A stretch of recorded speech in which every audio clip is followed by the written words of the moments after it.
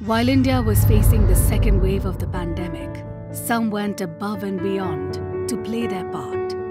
They fought for the smiles of others while wearing grit under their masks, delivering hope in the farthest corners of the city, bringing life in the form of food, oxygen, water, and smiles.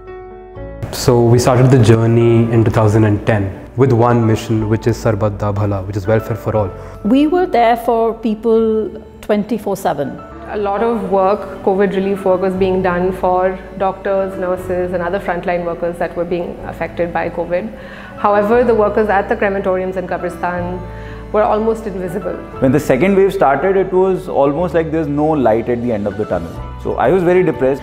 I try to make sure that people understand that it's really important to speak up when they're not feeling okay. It's not good to keep it all inside. I just tweeted that, okay, let's talk. If you are, COVID positive, send me a message and we'll do a few sessions. So that's what I wanted to do.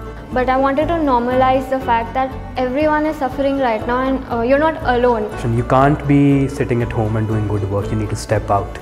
And that is when good work starts. Started with 4 boxes. As I said, I took 4 boxes from my house and just went down. I want to feed something. And the journey turned out to be such a beautiful one that people started joining ambulance. And we've done it all for the support. You've done it all with the support of people like you. They're normal people, like you, who like to dress up sometimes, just like you.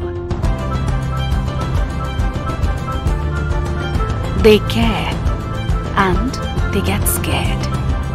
They live and they laugh, just like you.